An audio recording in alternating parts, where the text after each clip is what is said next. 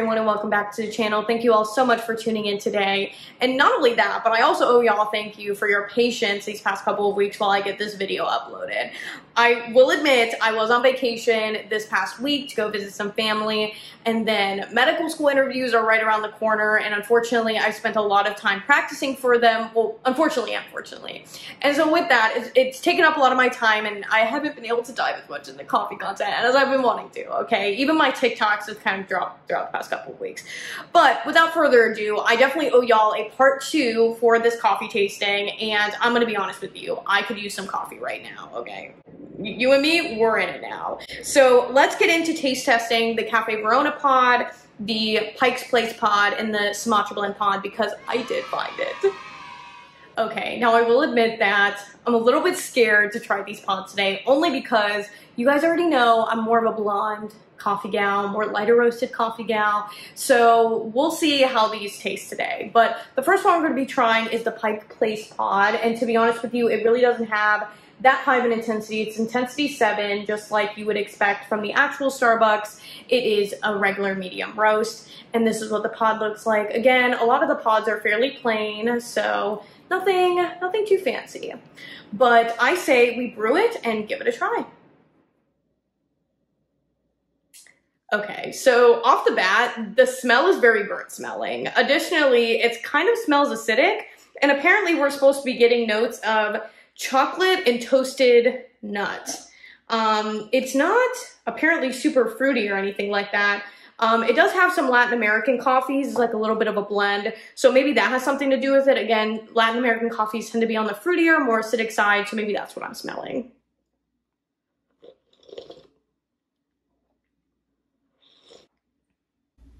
Okay, so this is actually a pretty pleasant cup. I don't think it's been my favorite so far out of all the other ones I've tried. However, I do appreciate a little bit of its complexity in that it's kind of acidic right when it hits your tongue, but it's also kind of bitter as it goes down the back of your palate. It kind of definitely reminds me of the like dark chocolate that you would get from the store, that 70 to 80% cacao, or that raw chocolate, where it's kind of sweet, but it's also mainly bitter. That's a lot of the note that I get from it. I don't get a huge amount of nutty notes, but I can see why this would be a Latin American blend of coffee. So I think overall for this rating, the Pike Place is gonna get a 6 out of 10. Again, wouldn't buy it over again, but I do think it's a good enough cup, and I think it kind of compares to the Starbucks Pike Place. I think the Pike Place that they brew fresh on tap is definitely going to be a little bit better, in my opinion, than getting it out of your Vertuo machine, just due to all the manufacturing and the packaging that has come with trying to process all the coffee to fit in this pod. So take that as you will, but I do think it's a decent cup of coffee for those who just want a kind of complex medium roasted pod. Okay, so the next pod we're going to be trying is the Cafe Verona pod, and y'all, this is a level intensity 10, okay? There was no baby steps between that 7 that we just tried and now this 10, and this is a lot, and I'm kind of scared, okay? Kind of scared.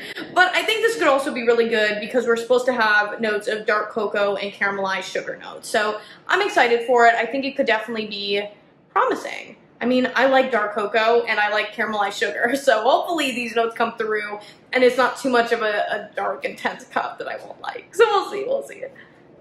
Okay, it is brewed in my wonderful pineapple mug, and let's give it a sniff.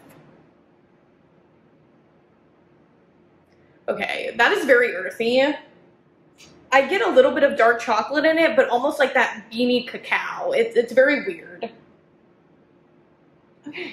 I don't even know what to call it. I just think it smells like robust and smells earthy. So let's give it a taste.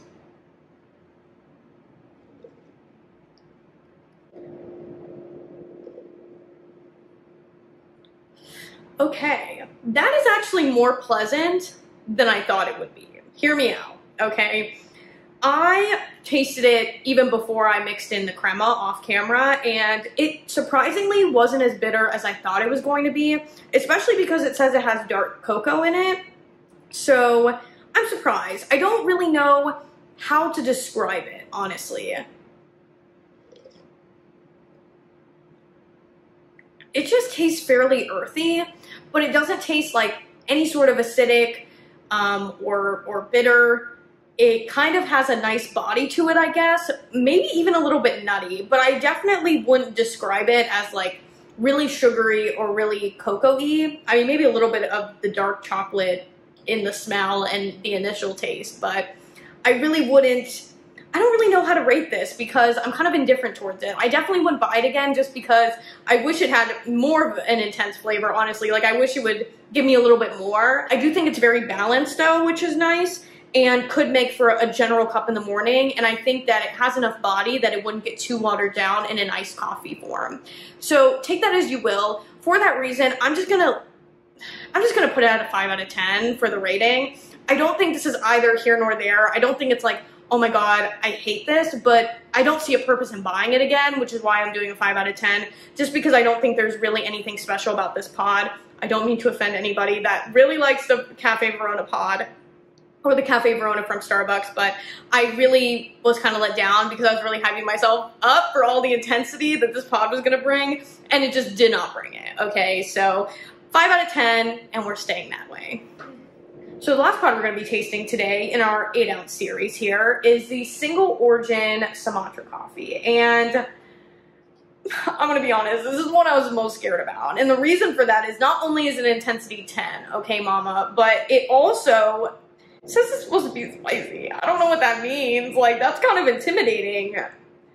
And it comes from Indonesia, which I love and adore, but Indonesian coffee is also, I think, very earthy, and apparently the notes are supposed to be herbal and earthy. So we'll see how it goes. This is a pod, again, very similar looking to the Cafe Verona pod, but I will say it's a little bit more of a reddish hue, and it's just saying that it's dark roast, earthy, and herbal. So let's give it a smell and a taste.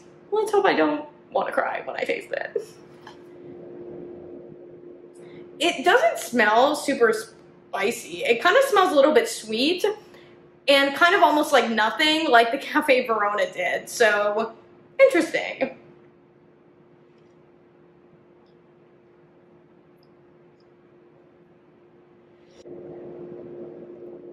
This one's definitely more robust and more earthy, but again, not getting like a whole lot of that spice in there. Additionally, I don't know, I don't think it really even tastes that herbally. It's just really earthy, almost like dirt. And I just really don't like dark roasted coffee. That's probably it. Again, I would also rate this a 5 out of 10 just for personal preferences. I do think this would stand up really well in an iced coffee if you are interested in more earthy, robust tasting coffees. I do think that the other pods we've tried today are just a smidge more flexible and that you compare them with some of your basics like caramel or vanilla or hazelnut, as well as some of the floral ones like lavender and rose and such. But I don't know, I think a honey would go really well in this too now that I think about it. So there could be some flexibility in this as well. I just think I would stick to, like, again, probably more earthy flavors like honey and cinnamon. I think that would make a really good cup of coffee for this. So if you like cream, honey, and cinnamon, this is the cup for you. Okay, I don't know about y'all, but I know it's the end of this video because the hairs on my body are vibrating, and I really appreciate the opportunity to get over caffeinated with you, okay? This has been so much fun to do this 2-part series on all of the Starbucks 8-ounce pods throughout the past few weeks. Thank you again for your patience, and I'm excited for our Original Line lovers in the chat because at least in the next couple of weeks, I will be doing a taste test on the vanilla and the caramel Original Line pods that Starbucks have released for Nespresso Original compatible machines, the third-party pods.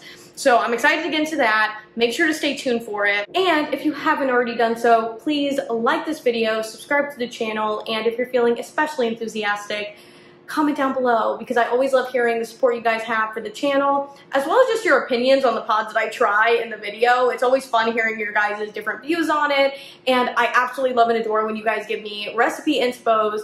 I'm definitely going to be trying these pods on my TikTok and trying different recipe combos with them, so any help with that would be absolutely wonderful, and I'll definitely give you credit on my TikTok, okay? Thank you guys so much, and we'll see you on the flip side. Bye.